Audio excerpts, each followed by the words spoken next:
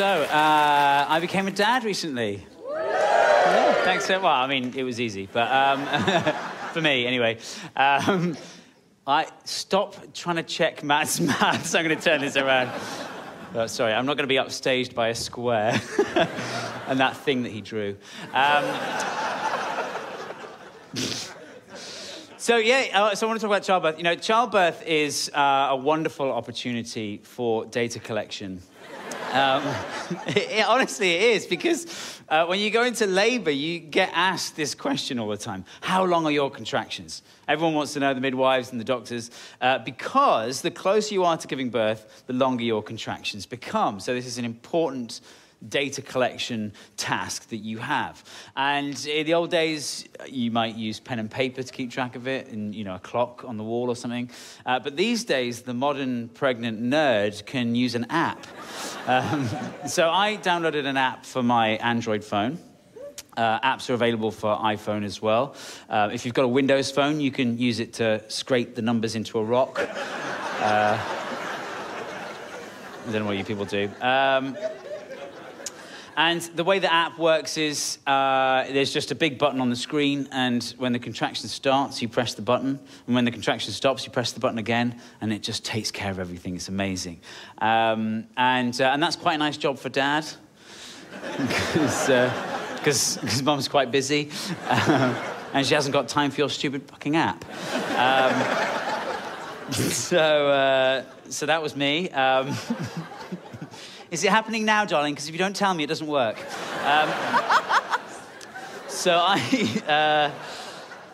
I'm helping. So I could see that Leanne's contractions were getting longer and longer, and so I thought, okay, we better call the hospital. I phoned them up and I said, my wife's contractions are 58 seconds long. That's the average over the last half an hour, by the way. I can also give you the average over the last hour. I mean, with this app, I can give you the average over any time period. Oh, you want me to come in? Okay, great. I'll bring my wife. So we drive to the hospital, we get there, and we've got this, in our little room, we've got a pool there, because we're going to have a water birth. That's the plan. Which is amazing, by the way.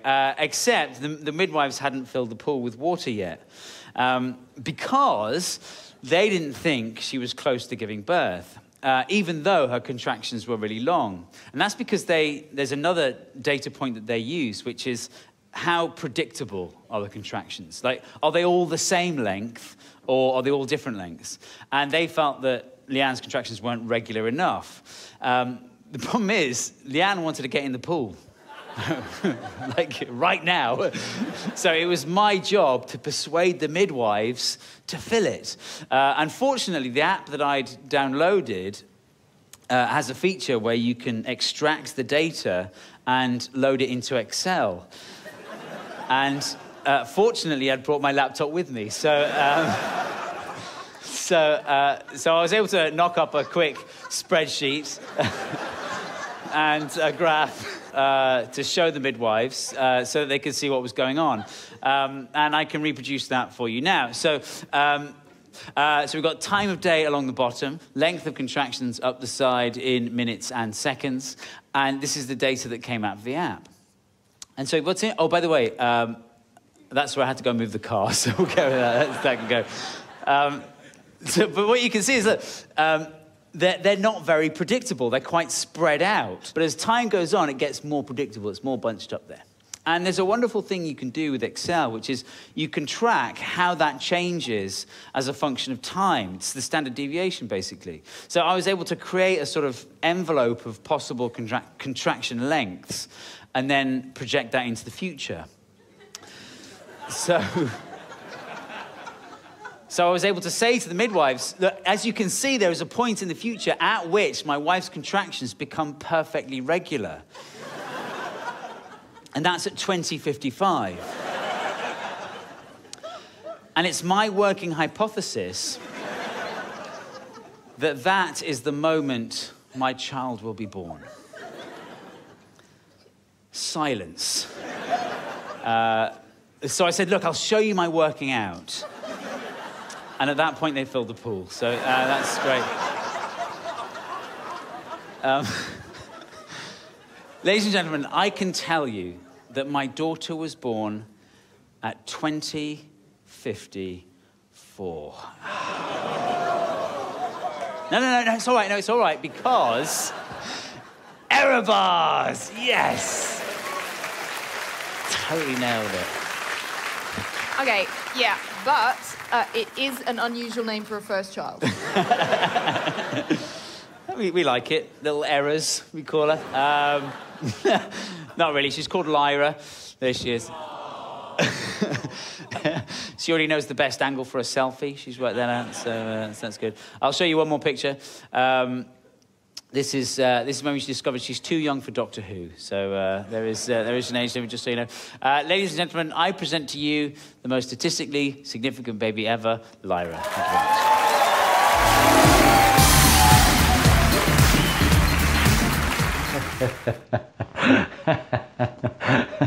At the start of that story, I said, I've just had a baby, which was true 3 years ago, but now is starting to sound a little bit disingenuous when I say it live on stage.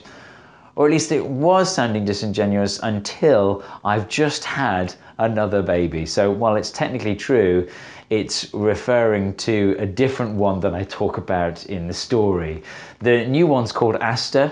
I thought you might like to see Asta because you just saw Lyra. Here he is. Honestly, what a cutie. Takes just after his sister, really chip off the old block. The other thing I should say is, on my YouTube channel, I want everything to be true all the time, or at least to the best of my knowledge. Whereas when I'm telling stories on stage, there are some embellishments and artistic licenses taken. I'll leave it up to you to figure out where the exaggerations are. But the data is real, and it's really cool to see how it fits with what we expect. You know, your contractions do get longer as you approach birth, and the standard deviation goes down. You can see that in the bunching up. You can see that the lengths of contractions become more regular, more predictable. The reason I've told this story so many times is because it was part of a tour show that I did called Just for Graphs, which is kind of how it sounds. That's something I was doing with Helen Arney and Matt Parker. We are collectively known as Festival of the Spoken Nerd, and that was our third ever tour show, which you just watched the DVD recording of, and the DVD is now available, so you can buy it. If you prefer HD, then there's an HD download option as well. In fact, if you buy the DVD from Festival of the Spoken Nerd shop, you get the HD download for free. All the details are in the description there. And so yeah, if you like physical items and you also like lots and lots of pixels, then the DVD plus free download is the best option for you. Though if you're a real connoisseur, I recommend the VHS copy. Also comes with an HD download for free. Yeah, we got 6 VHS copies made, which you might think is stupid, but then 6 people bought them, so we've had to get some more made. They seem popular. It costs a lot of money to make a DVD, and we're kind of trying to recoup the costs now. So if you were to buy the DVD, we're just very grateful. We really appreciate your support. You know, we do it for the love, really, and the money. So I hope you enjoyed this video. If you did, don't forget to hit subscribe, and I'll see you next time. Yes, I will. I will see you there. YouTube it's a two-way thing. If you can see me, I can see you.